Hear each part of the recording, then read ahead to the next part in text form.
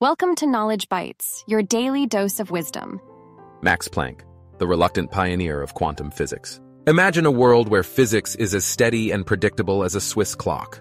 This was the state of science in the late 19th century, a universe governed by the clear, unshakable rules of Newton. But then, along came Max Planck, a soft-spoken German physicist who didn't just wind the clock.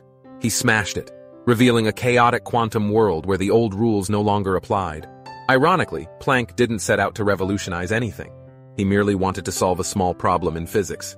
What he ended up doing was laying the foundation for an entirely new field, quantum mechanics. Planck was born in 1858 in Kiel, Germany, into a family of academics. His father was a law professor, and the family tree boasted scholars in every direction. As a child, Max excelled in music and mathematics, but he eventually chose physics, drawn by its logical elegance. At the time, physics was considered a nearly complete discipline. Scientists believed they were on the verge of tying up loose ends rather than discovering anything groundbreaking. Planck himself once said he chose physics because it was a finished field, where he could simply work on refining existing ideas. Oh, the irony. By the late 1800s, Planck had established himself as a respected physicist, teaching at the University of Berlin. His career might have been unremarkable if not for one persistent problem: blackbody radiation. Don't let the term scare you. It's just a fancy way of describing how objects emit light when heated. Think of the glowing red coils of a toaster or the white-hot filaments of a light bulb. Scientists knew these objects emitted energy, but they couldn't explain why the intensity of light varied across different wavelengths. Classical physics, armed with equations like the Rayleigh-Jeans law, predicted that as the wavelength of light decreased, the energy emitted would shoot off to infinity. This absurd result, known as the ultraviolet catastrophe, clearly didn't match reality.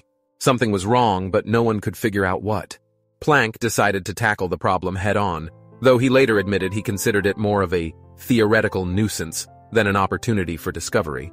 In 1900, Planck proposed a radical solution.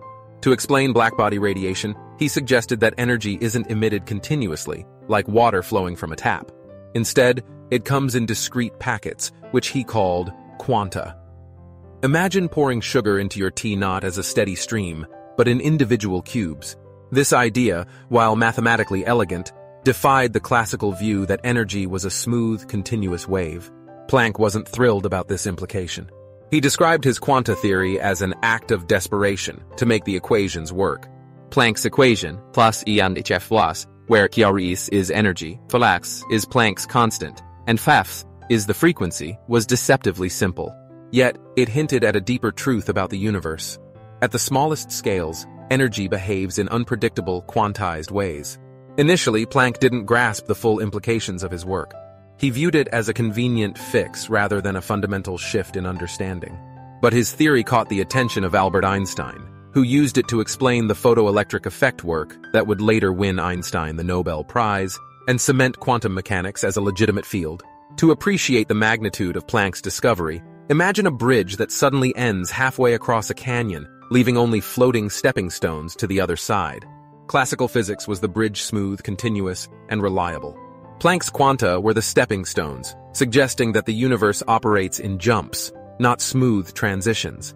It was unsettling, yet undeniably accurate. Planck's work didn't stop at quantum theory.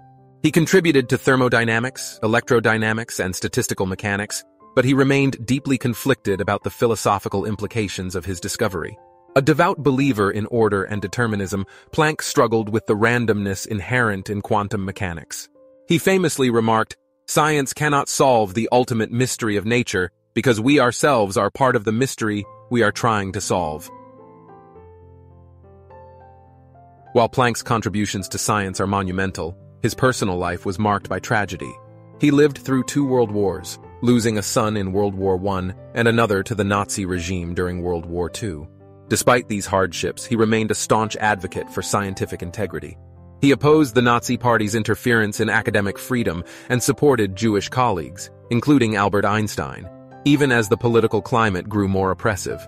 Planck's resilience extended to his scientific philosophy. While others, like Einstein, sought a unified theory to reconcile quantum mechanics with classical physics, Planck accepted the duality of nature.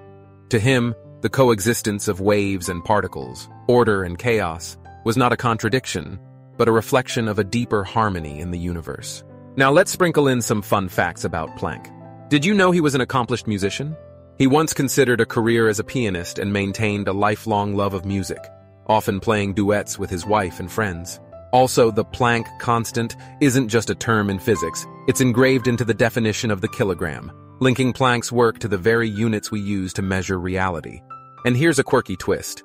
Planck was a creature of habit, so much so that colleagues joked they could set their watches by his daily walks to the university. Max Planck's legacy is a testament to the power of curiosity and perseverance. He didn't set out to change the world, but his willingness to question assumptions and embrace the uncomfortable truths of his findings opened the door to the quantum revolution. So, the next time you marvel at the wonders of technology, whether it's a smartphone, a GPS, or a solar panel, remember Max Planck. The man who thought physics was finished ended up proving that the universe is anything but predictable. Thanks for joining us. Get smarter daily by subscribing and liking. Grab the Ultimate 360 General Knowledge Smart Book to level up your wisdom. See you next time.